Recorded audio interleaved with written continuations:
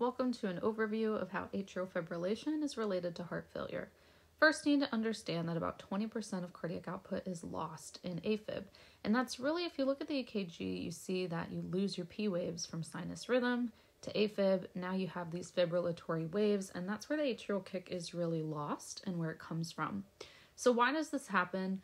Well, the loss of the atrial kick accounts for about 20% of your cardiac output. So that's about 20% of blood that moves from the left atrium to the left ventricle that's lost, and you also have increased heart rate and a decreased LV filling time.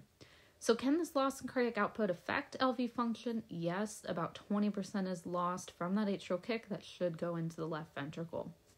One way to showcase this is look at this juggler. If I give him 4 balls to toss, then he's going to have 4 balls to move around, right?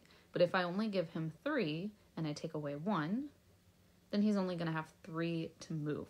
So the example of this with the left ventricle is that the left ventricle can really only move forward the blood that it receives from the left atrium. So if you take volume away, then it's going to lose volume of what it's supposed to provide to the body. If we draw this in our heart diagram, you'll see 4 arrows for blood coming from the left atrium, and those 4 arrows would go left ventricle out to the body.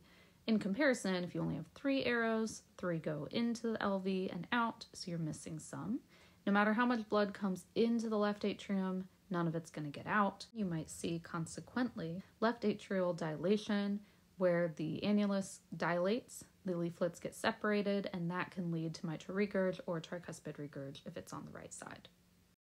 In summary, an AFib's link to heart failure, some things that you are going to see include decreased atrial contraction, decreased LV filling, decreased cardiac output, and that reduction in atrial contraction really contributes to the increased volume retained in the atrium, increasing atrial dilation, which increases the risk of AV regurg, which are your mitral or tricuspid valves, and that reduction in cardiac output might be the cause of your fatigue symptoms.